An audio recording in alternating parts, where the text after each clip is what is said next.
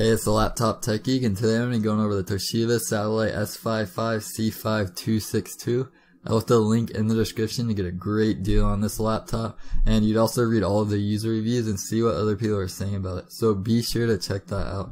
So I'm going to jump right into it with the performance. This model is running the Intel Core i7-5500U. This is one of Intel's latest Core i7s. It's running the Broadwell architecture. It has turbo boost up to 3.0 GHz with a base clock speed of 2.4 GHz. So it has awesome performance, and the turbo boost means it could dynamically increase or decrease depending on what you're doing. So you expect to run high demand applications with this processor just fine, and it's also awesome for multitasking. To add even more multitasking capabilities, there's 12 GB of DDR3L RAM, so plenty of RAM for most users. Most users are fine with 8 GB, and to have 12 GB in this price range is definitely a boost. You could just run a ton of programs at the same time without worrying about having sluggish performance. So this laptop also has gaming capabilities. It has a GTX 950M graphics card. This is an upper mid-range GPU that can handle most modern games on medium or high settings. So just to give you a ballpark idea of what you can expect of this graphics card, Call of Duty Advanced Warfare can run at about 63 frames per second on medium settings at a 1366 by 768 resolution. FIFA 15 90 frames per second on ultra settings at a 1080p resolution. GTA 5 71 frames per second on medium settings.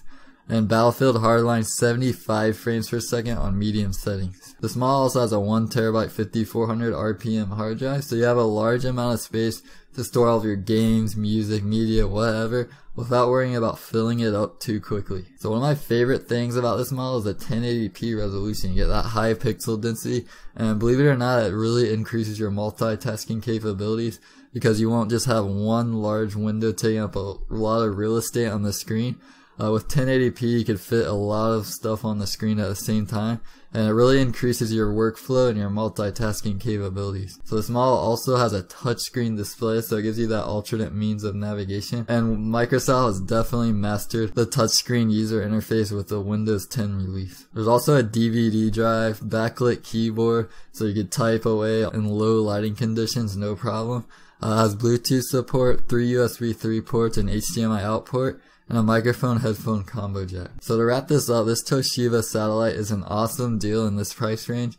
It has great gaming capabilities with that GTX 950M, the Core i7-5500U, and that 12 GB of RAM. So performance is simply awesome for the price of this laptop. Be sure to check out that link in the description to get a great deal on this model, and you can also read all of the user reviews and see what other people are experiencing with it. I hope you found this quick overview helpful.